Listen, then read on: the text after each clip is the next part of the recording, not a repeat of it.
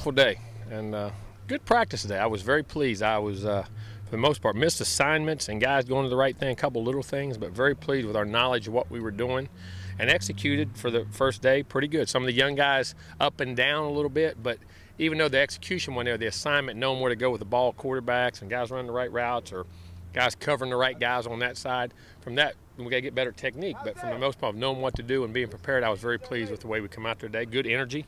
I'd like to finish practice just a little bit better. Got just a hair tired, but that'll get into practice shape and what we did. But very pleased with today.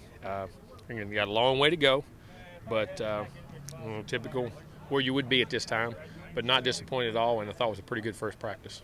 Pretty much on par with the other spring practices you've been, first day of spring practice? Hell, I can't remember that. I can't remember last week.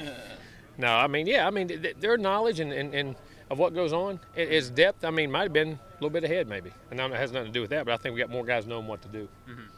Coach, it seemed like Ronald Darby was not participating in much. He isn't. Is he all right? Yeah, he's fine. He'll be in the drills next week. He's right on par with his rehab this week. He's doing some individual work. Next week he'll get an individual, and probably the last 2 weeks he'll be in spring.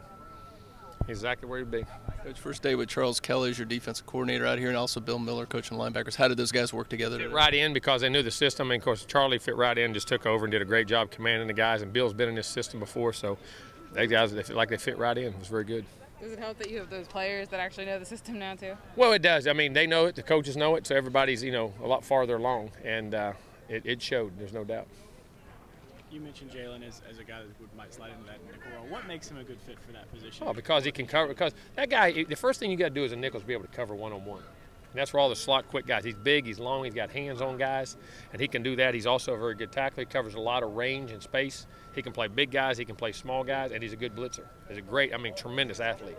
So that guy's got to be very versatile. And he can play safety too, but you got to cross-train those different positions.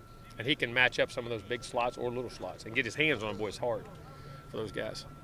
Just going back to Charles Kelly, we were talking before, secondary is kind of his thing. What did you see out of him today, coaching secondary? You didn't do too much with that specific group? No, exactly what we did. Very good sound techniques. Guys played very well, broke on the ball very well, and were very fundamentally sound. We got good players, and he's doing a good job coaching them. We didn't miss a beat.